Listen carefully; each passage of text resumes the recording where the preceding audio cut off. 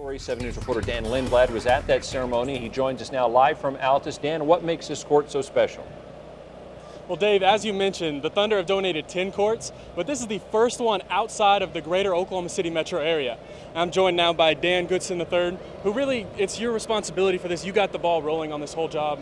What was that process like?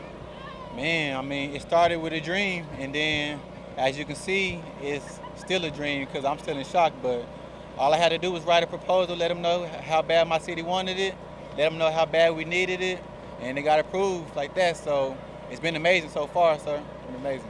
And what does it mean that the Thunder are right there and they're willing to help these communities?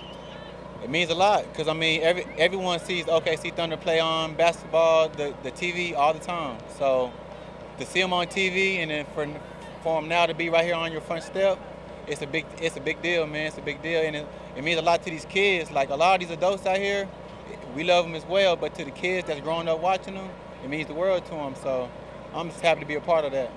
And we were talking earlier, you coach rec basketball. You've grown up with a basketball in your hand. What does basketball mean to you personally? As man, it means the world. Like, I started about 3 years old. I never put a basketball down since. So here I am, 28. Still chasing my dreams, still playing basketball, still living life, man. It's something about it that I just can't get enough of. So I want to start that same mentality, that same drive into my community with these kids. So I feel like it can help out a lot. So yes, sir. And what do you hope the kids will get out of this? Hope the kids take back memories. I hope the kids enjoy the sport more. I hope the kids come out here and use the court, get off of Facebook, come out here, you know what I'm saying, get off the computer. Hope the kids just enjoy it, man. Like, I wish I had somebody like that when I was younger to build a court for us, but I'm just like blessed to do it for the younger generation of today.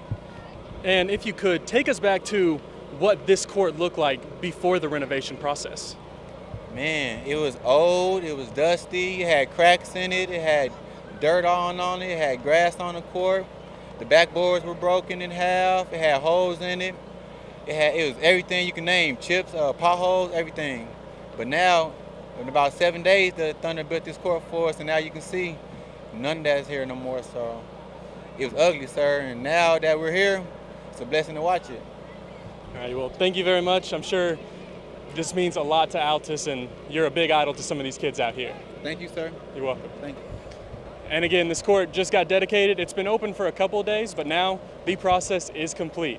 Reporting live at Hoyt Shaded Park in Altus, Dan Lindblad, 7 News.